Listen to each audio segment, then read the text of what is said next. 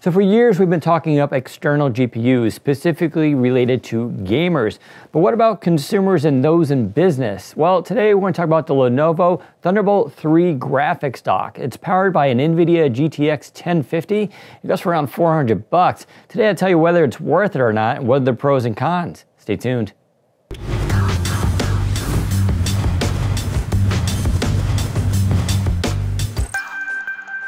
All right, before we get started here, if you like this content, don't forget to give us a thumbs up and subscribe to our channel. Now let's talk a little bit about external GPUs. So they're a lot of fun. Obviously, Razer's sort of set the trend here.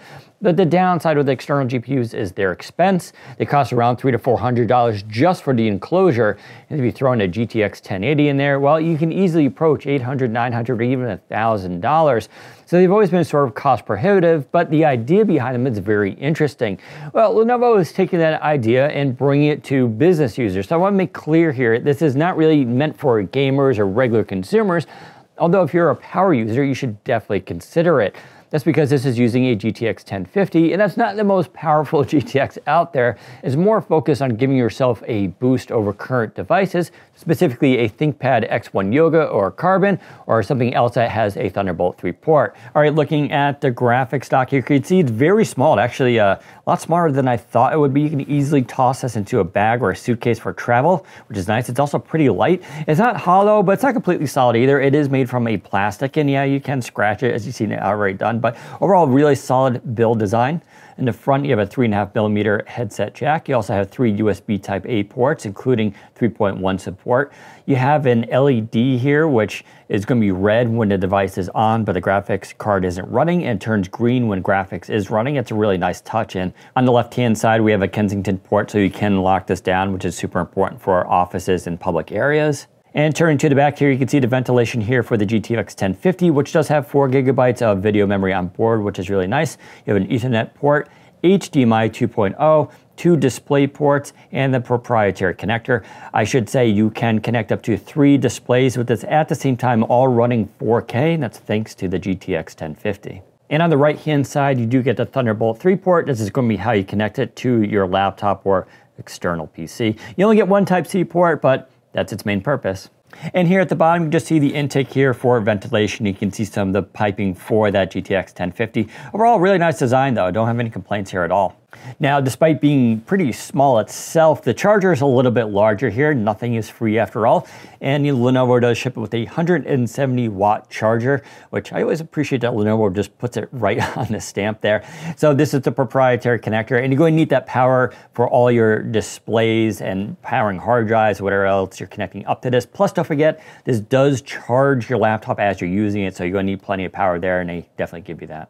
All right, so what about the experience in using this? So Thunderbolt 3 is still kind of a weird technology. What I mean is, in a scenario like this, when you plug it in for the first time, actually, it was kind of weird. My Lenovo ThinkPad actually paused for a second, so the mouse cursor wouldn't move. So I was worried about that, but it was actually just installing stuff. So being a display dock, this actually has a lot of things it installs, including drivers for audio and all the ports on board.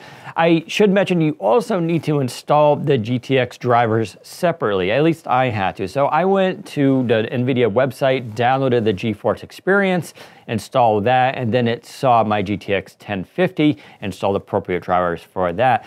And then everything was working. And there's still some weird issues here that people need to realize.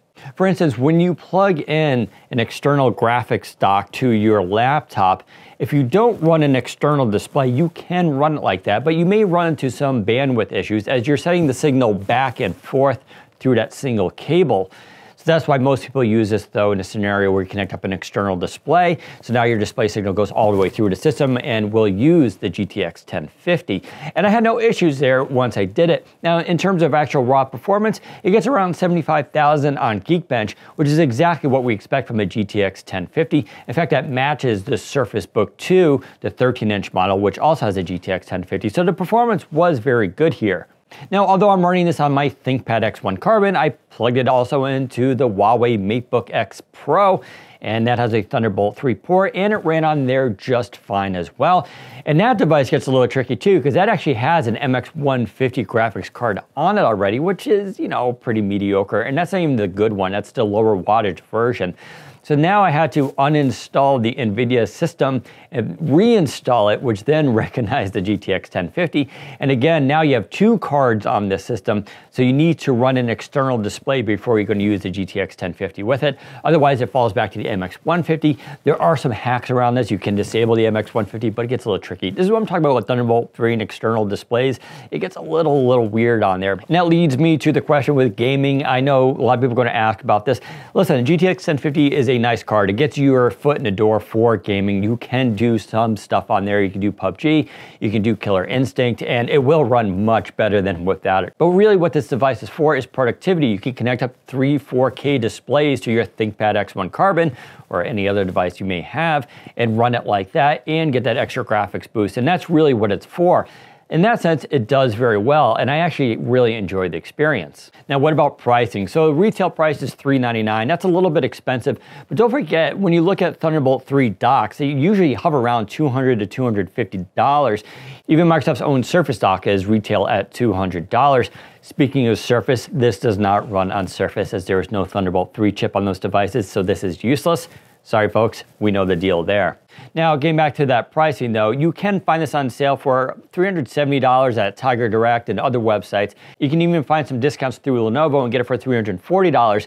Now you're talking that $100 difference for a GTX 1050, which I actually think is a pretty good deal. So if you're in the market for something that gives your laptop an extra boost, specifically here a ThinkPad or productivity machine, you want to connect up multiple 4K displays, I think this is a really solid option. It's definitely going to be cheaper than say going out and buying a Razer Core, although it does give you more options. You cannot swap out this video card, don't forget. It's an all-in-one system, but you do get the convenience of it. You also get to throw this in your bag. The Razer Core, as cool as it is, you do not want to take that in your suitcase. It's way too big. This though, I can easily throw in my bag, even with that AC connector. Overall, this is kind of cool stuff, right? This is what we've been talking about and wanting for years. This is just the first of it. I'm sure we'll see more of it in the coming years. But you tell me what you think about this device, whether it's worth it or not, and what you want to see manufacturers do. Are you actually going to buy an external GPU, or is it just the idea behind it? Let me know. All right, so that does it for this review. Now, if you want more information about this device, you can head to Windows Central where I have the full review written up there. If you want more information where to buy it, head into the description. Otherwise, we'll catch you next time on our videos. Thanks for watching. Take care, everybody.